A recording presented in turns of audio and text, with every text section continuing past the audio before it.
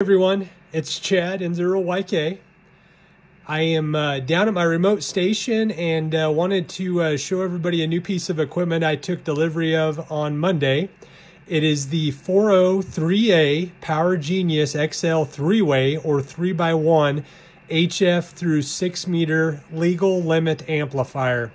It is a beauty. I think it was manufactured on July 31st. That's when they finished the assembly, the testing.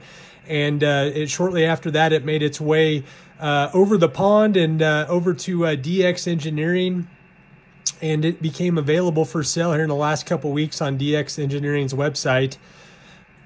I just wanted to show you the sides. It's very similar to the SO2R. This amp's a little different. It does not have the A and B side for the SO2R configuration. It does have one input and 3 antenna connectors on the back, which I'll show you here in a second.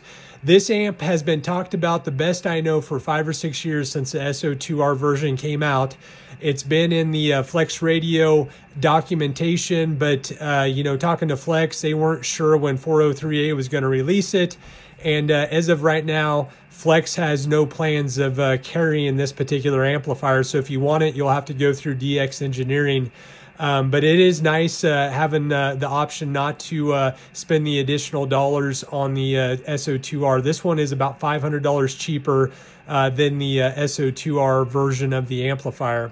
I'm going to be making several videos, some long videos, some short videos.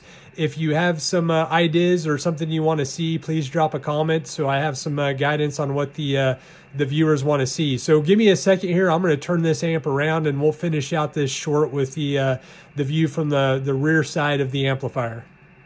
I was able to get this thing turned around. It is a little bit of a chunk to turn around. I think it's almost 40 pounds and it measures 20 by 14 by 6, I think is the measurements on it. But down to the real business. So on the SO2R, you're going to have 4 connectors. You're going to input output for A side, input output for B side.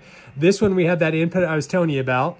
And then I'll zoom in here a little bit. You have antenna 1, you have antenna 2, and antenna 3. Everything else is the same. The RF deck, the power supplies, all of that are the same. Your options to connect other radios aside from the Flex radio. Obviously, the Flex primarily uses that LAN port.